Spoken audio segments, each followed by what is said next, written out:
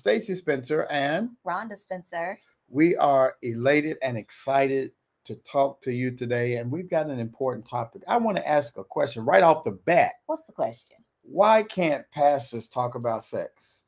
That's a really good question. We want you to tune into this podcast because there are a lot of uncomfortable people that have talked to me lately and said, Pastor, I just don't want to hear you talk about sex. And I asked our coach about this, and she said, why not?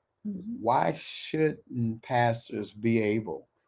Don't you think if you want to be spiritually whole and sexually whole and physically whole, that you would want the person who watches over your soul to talk about that? We're going to talk about that tonight.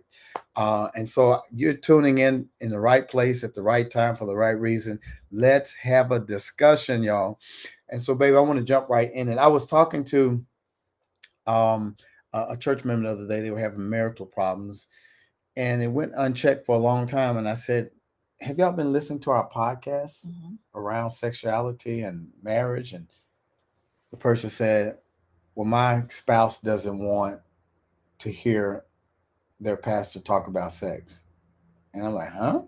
I had sort of that Scooby-Doo look, like, huh? And I went to our coach who's teaching us, we're being certified as sexologists in the church. And I said, why is it that people don't want to hear? She said, why not? She said, it would seem that if you are looking after their well-being and you are their spiritual leader, you should have that room to say something. So I want to ask you and ask y'all listening tonight or listening on this podcast, why is it that people don't want to hear from their pastor about sex? What do you think, babe?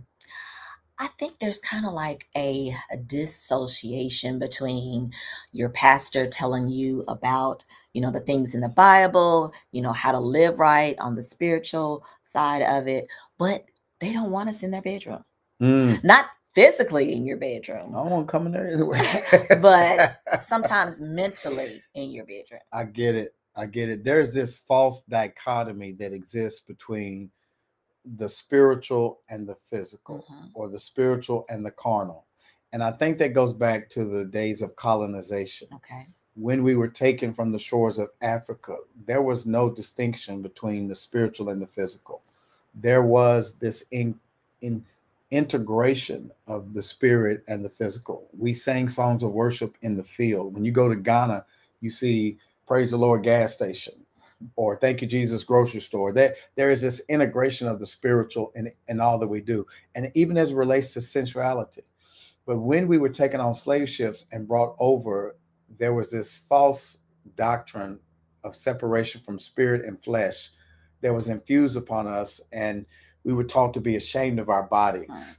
And the schizophrenia of it all is that slave masters would impose these strict restrictions, this puritanistic faith upon Black bodies, but then turn around and rape Black bodies, in the woods, and turn African-American males into breeders and strip them from their families while raping their women, and the men felt powerless and were emasculated.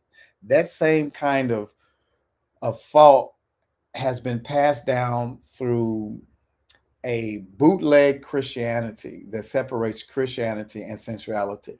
And I think we have to rescue our pleasure. We have to resist this thought that there's this false separation. Jesus told us, he said, you should love the Lord your God with what? All your heart. All your mind and all your soul. Mind, body, and soul. So if Jesus recognizes that we are one in all those areas, I'm pretty sure he's okay with us expressing ourselves sexually within the boundaries of what God calls right. Right. When God created Adam and Eve, the Bible says he created them and they were what?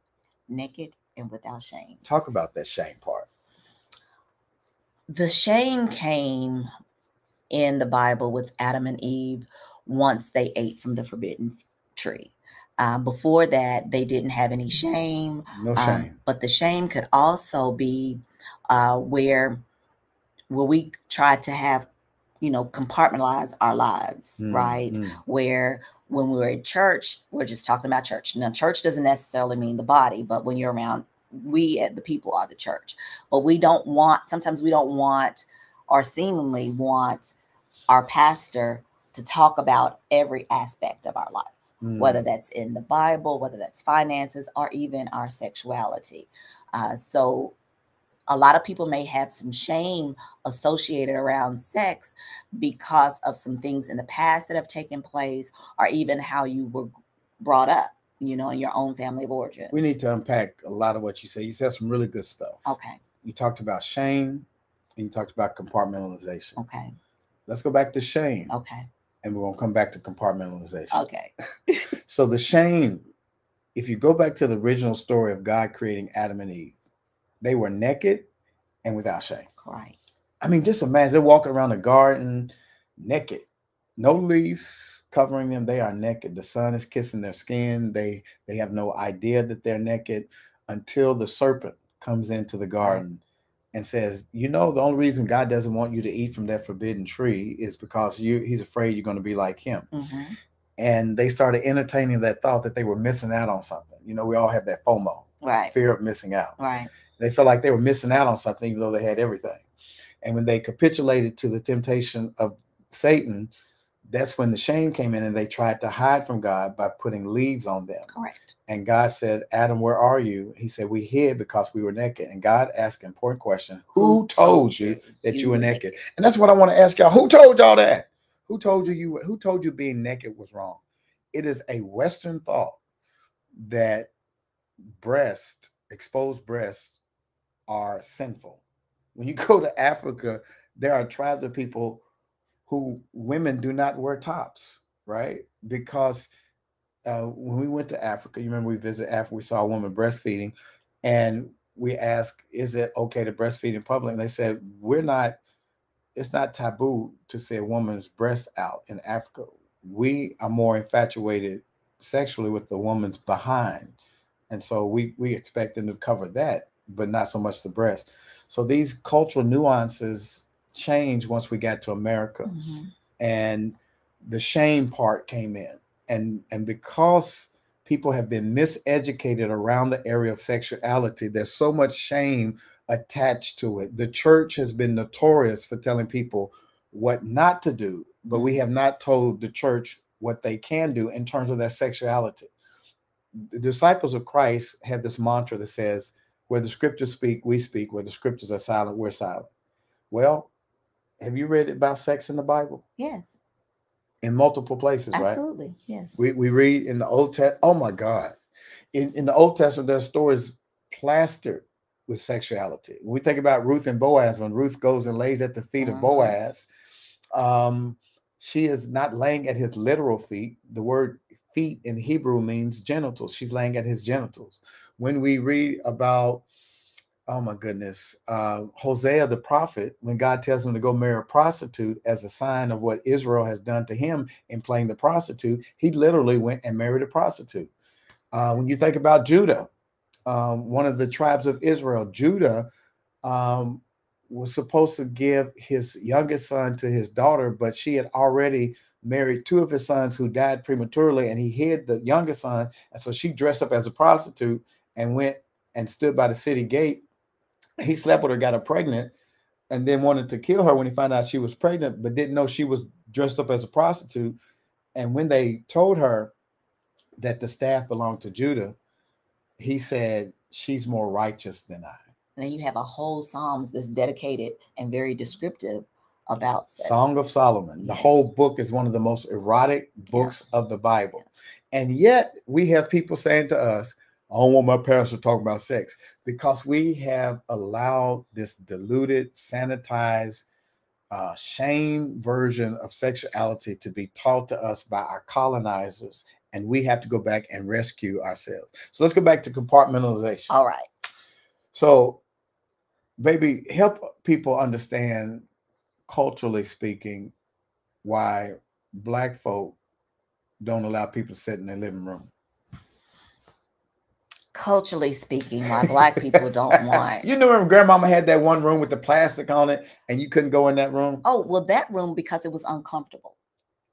So it was uncomfortable. It was uncomfortable. Why? Because there's plastic over this. But is that why she said you couldn't go in there? Because she wanted it to keep it nice. She wanted to preserve it. Yes. Oh my God. Yes. Come on. Grandmama wanted to preserve that furniture. Right. So much so that you couldn't sit on the furniture. And if you did, you got in trouble. And your skin stuck to the Yes. plastic when it was hot. Absolutely. It wasn't comfortable. Mm-mm. And that's what we have done to sexuality. Made it uncomfortable. We have made it uncomfortable. We have made it a subject that cannot be approached. You can look in it, but don't talk about it. Mm-hmm. Look, but don't tell. You know what I'm saying? That's what sex has become in the church. We can talk about worship. We can talk about sports. We can talk about this. But no, we're not going to talk about the bedroom. The bedroom, I think, is off limits. But the Apostle Paul tells us that the bed is undefiled. And the marriage is able to handle all of the sexual desires. And we have to rescue sexuality back from the world. Mm-hmm. Sex was not a gift to the world. It was a gift to God's children, right? He told us to go be fruitful and multiply. Well, the only way to be fruitful is to have sex. Absolutely. And sex is supposed to be pleasurable. The Apostle Paul, again, in 1 Corinthians chapter 7, he says, do not deny each other except by mutual consent. How important is it for spouses to satisfy each other sexually? And do you think God is concerned about it? Of course, God's concerned about it, but spouses need to be with each other because that's one of the ways for connection. Talk about that.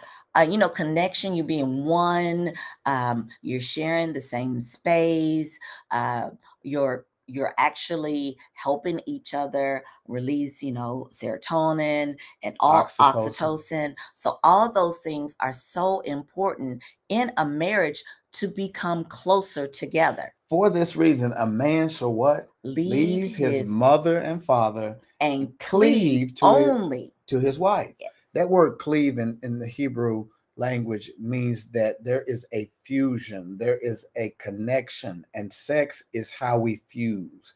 Our emotions become one. Our heartbeats become syncopated. There is a chemical release of bonding that takes place when we have sex. Mm-hmm. And it is a natural and spiritual function of which God has ordained.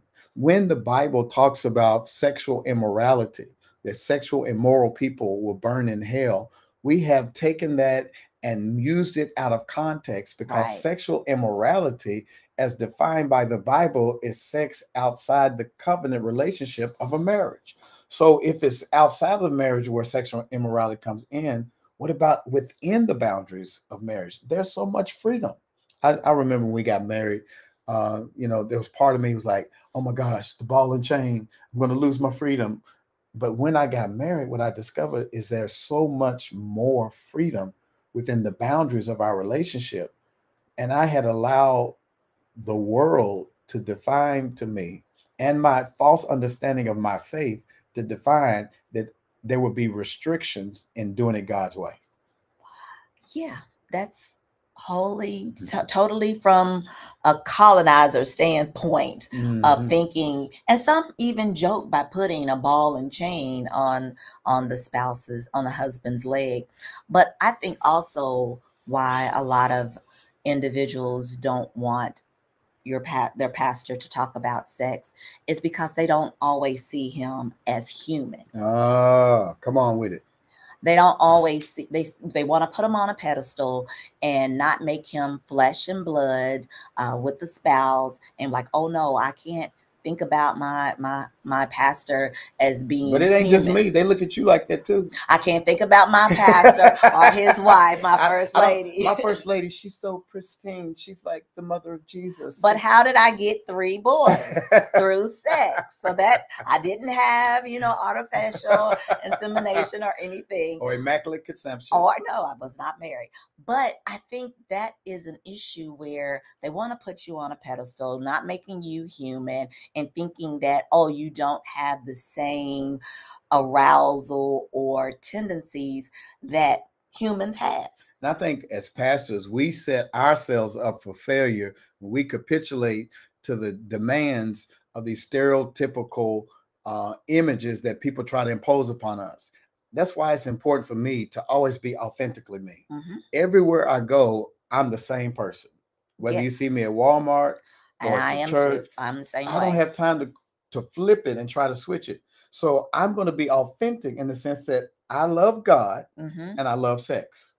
I love God, I love my wife, and I love being with my wife. I love pleasing my wife, and I want other marriages to benefit from the pleasure that God has ordained. And I don't see nothing wrong with that. I don't either. I don't either. I don't see anything wrong with trying to help people discover the richness and the deepness of the passion and love that is available. God wants us to have pleasure. The Bible says that he wants to give us our heart's desire. He wants us to have a good marriage. He hates divorce.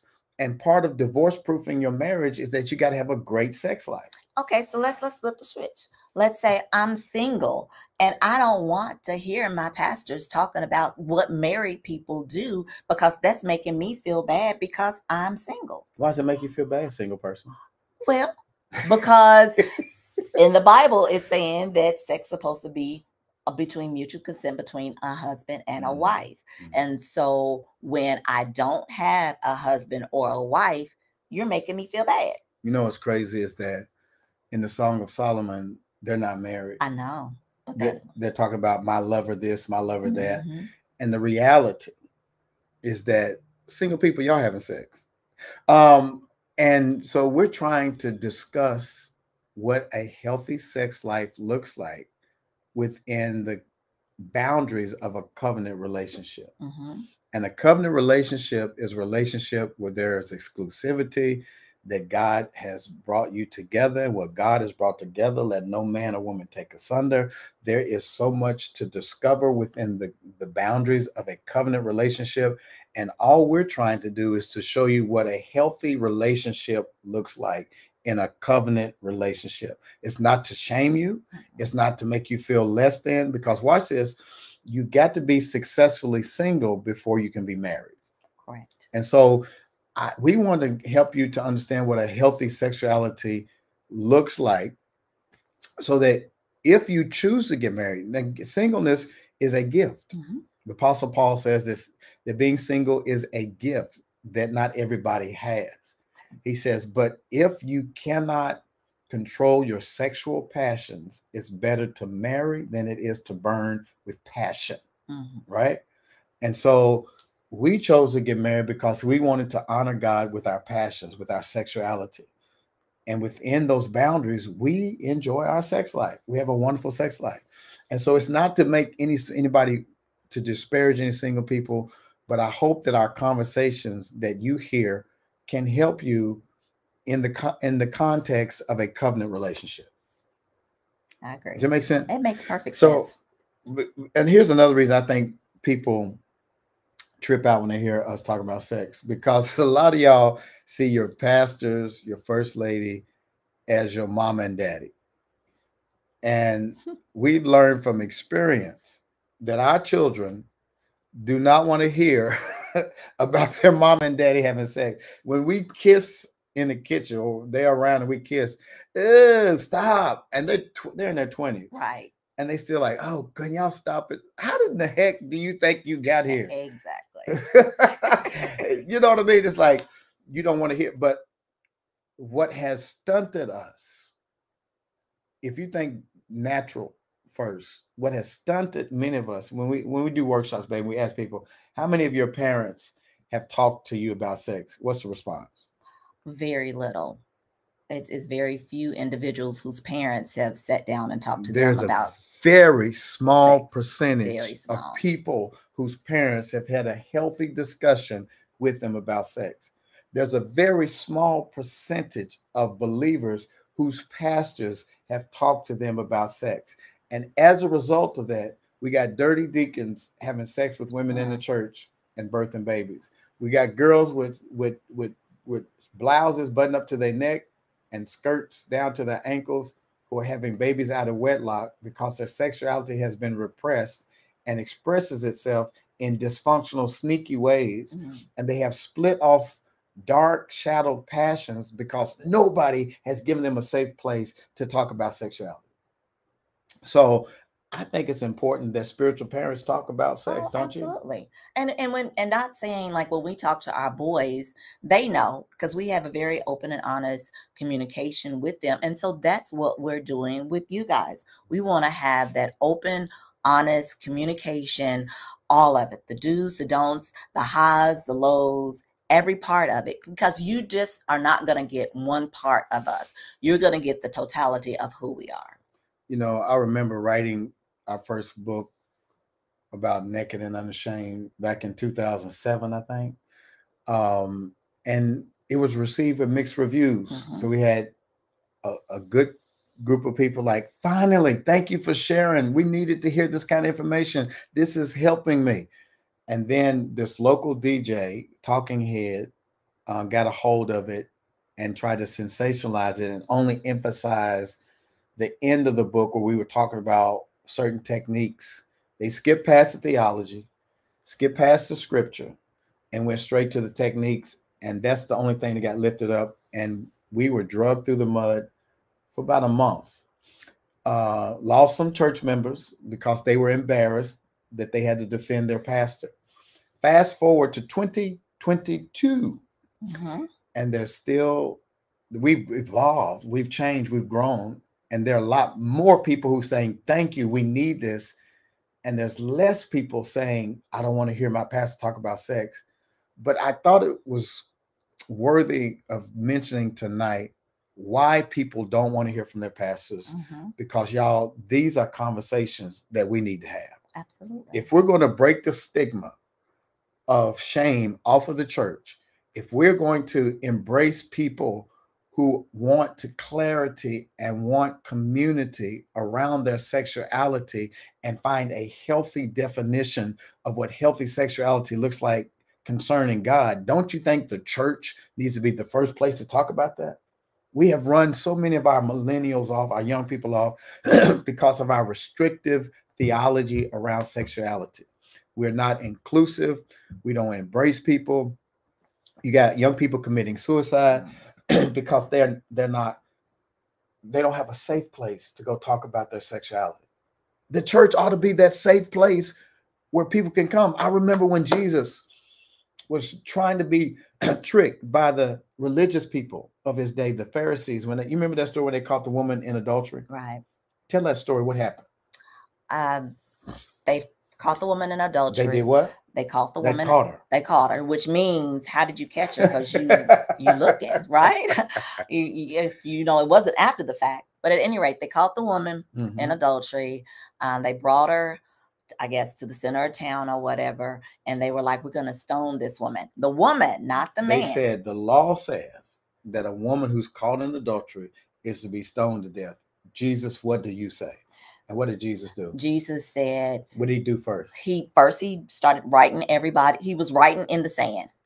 And it is thought that he is writing the names of those who probably was with the lady or have been sinning themselves. Yep. And so he was writing the names in the sand.